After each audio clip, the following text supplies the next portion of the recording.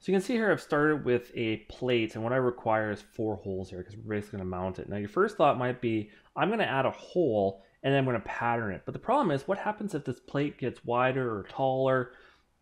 If I use a pattern, I either have to modify it each time I change the size of the plate, or I got to go in there and build some relationships to kind of have it so that as the plate width gets bigger, the hole pattern updates with it.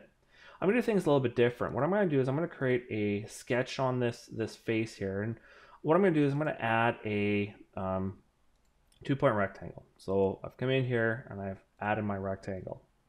Now what I'm going to do is I'm going to take that and I'm going to make that into construction because I don't actually want to use the rectangle in this case per se.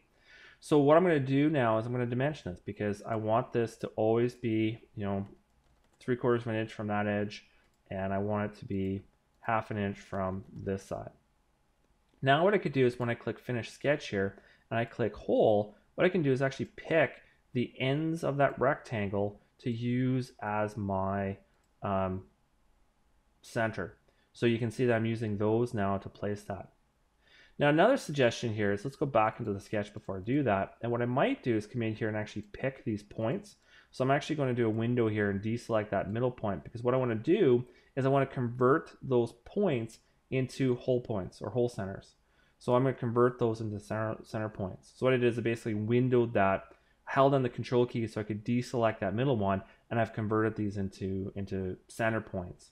So now when I click hole, it's just going to go through and automatically select those. So let's make these 1/2 inch. We'll click OK, and we can see updated. Now the advantages here, I was able to dimension the offset from the edges.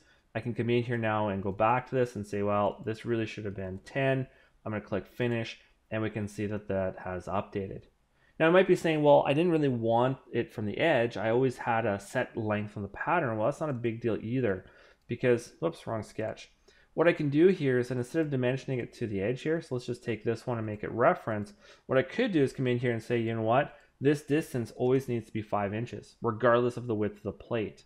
So now it's automatically centered on the plate. I don't have to worry about, where's the position of the first hole. So now, again, if I come in here and I make this 6, what I can see is that that's going to always be on the center of that plate.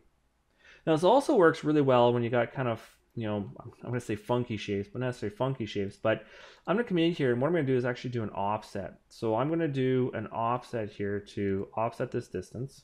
Let's offset that a 1/4 inch.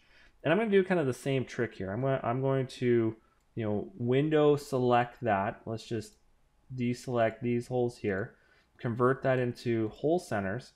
So again, I'm going to click finish. I'm going to click the hole command, and we can see how quickly it was for me to lay out that. So here again, maybe I got too many here. So let's actually deselect that one. I don't know what I just did there. Let's do a hole here. There we go. And I'll click OK to create those. So again, now it's tied to the original sketch, right? So if I come in here and I change this, let's make this 2.75, and I click finish, well then that whole pattern is going to update with it as well.